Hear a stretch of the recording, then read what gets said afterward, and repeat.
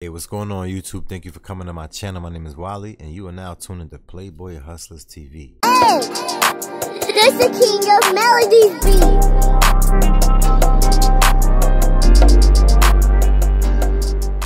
Yeah, look, today I'm back with Sowell, you understand? And he's talking about somebody who I always used to question and be like, yo, what's up with homeboy? You understand what I mean?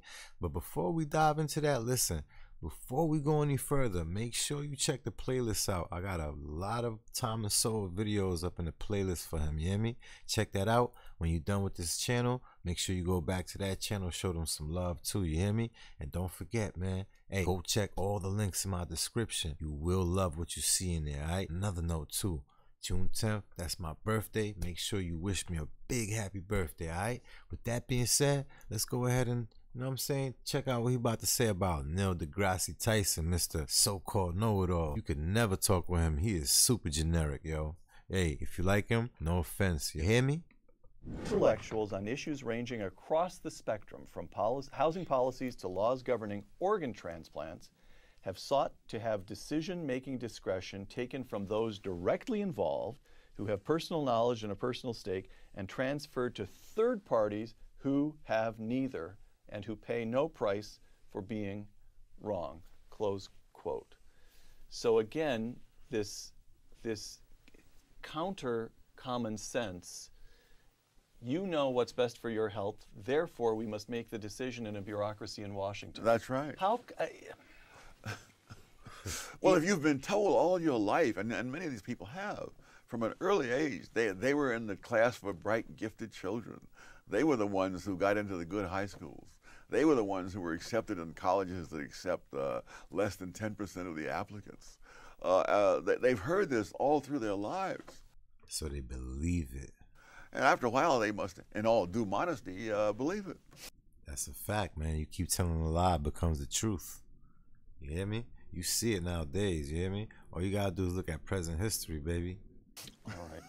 It's here, we pride ourselves on what we call freedom.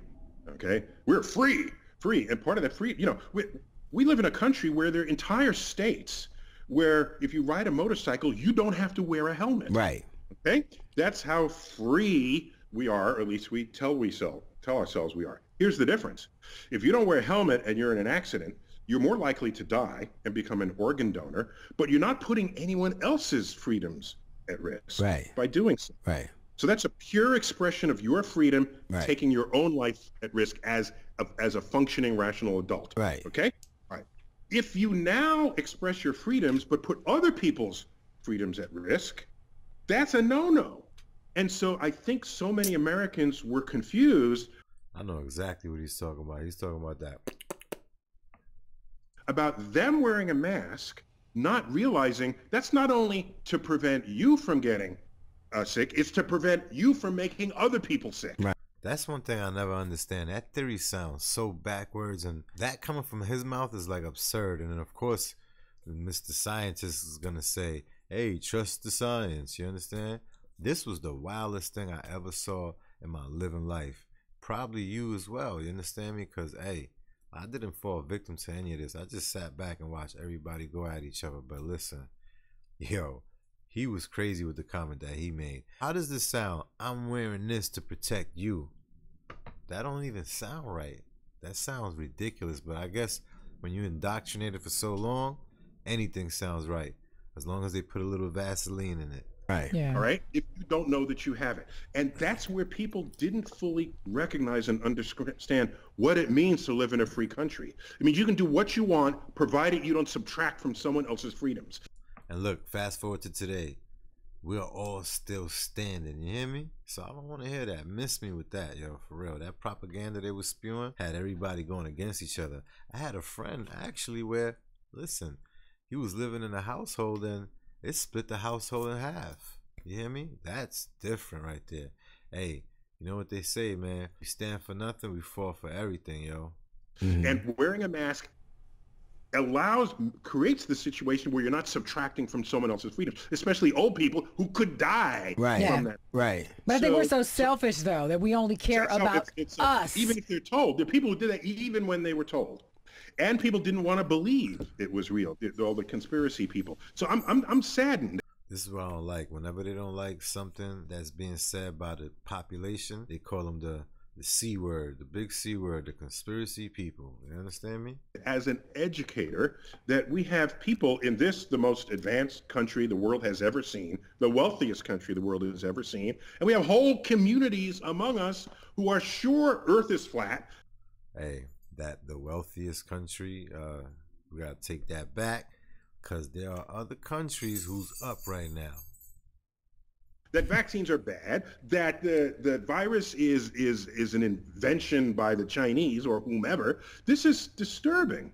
And I don't know that we have the wisdom to take ourselves deep into the 21st century. If they had some sense of the loss of freedom, which is infinitely more important than any of the specific issues by themselves, that is, Obamacare really is a huge step towards the loss of freedom. I mean, and it happens in small ways.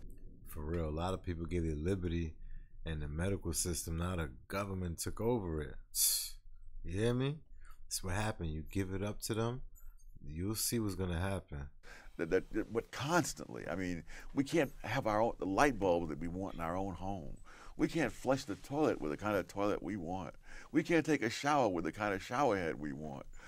We can't put our garbage out except and broken down by the way that some little Gauleiters have decided that we ought to do it. I mean it's just the accretion of these things, many of which are too small to be significant in themselves. But it's still there. But in the aggregate, you can see the tendency of this. The people who think they know better and they ought to be telling us what to do, those people are the danger. And if you don't see that, then I'm not sure what the future's going to be like. You don't know what the future's going to be like, man. I really thank him for being here and spreading his knowledge. You understand what I mean? Very intellectual. Hey, man, I stand with Tom and Sowell, you heard? With that being said, if you like what you saw, make sure you hit that link in the description. Run it up, run it up. Make sure you hit the like. Definitely hit the notification bell. And yeah, man, smash that subscribe button if you haven't done so yet. I will see you on the next one. Love.